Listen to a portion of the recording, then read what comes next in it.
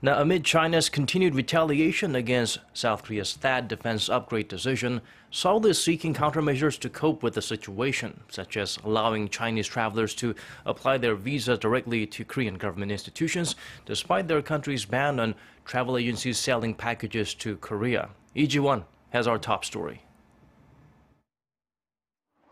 Chinese nationals will now be able to apply for visas directly at South Korean embassies and consulates as a remedy to China's ban on selling package tours to South Korea.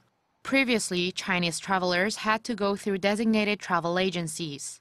On Sunday, sources in China said the Korean embassy in Beijing, as well as other Korean diplomatic missions and even non-consular government institutions, had begun accepting visa applications last Friday.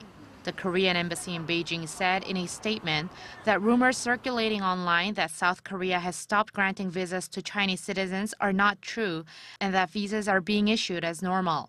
This comes after China's National Tourism Agency last week called on travel agencies across the country to stop selling all packages to Korea starting March 15th, in retaliation for Seoul's decision to deploy the THAAD missile defense system on Korean soil.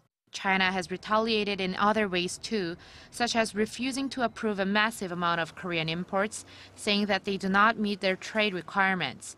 Chinese media reported Sunday that the authorities in the country's northeastern province of Liaoning did not approve customs clearance for Korean food products that arrived the day before because the dates of production and the health certificates did not match.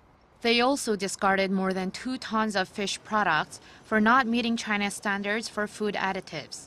With more retaliation likely to continue, the Korean embassy in Beijing on Friday set up a special task force to look after the interests of its citizens and businesses.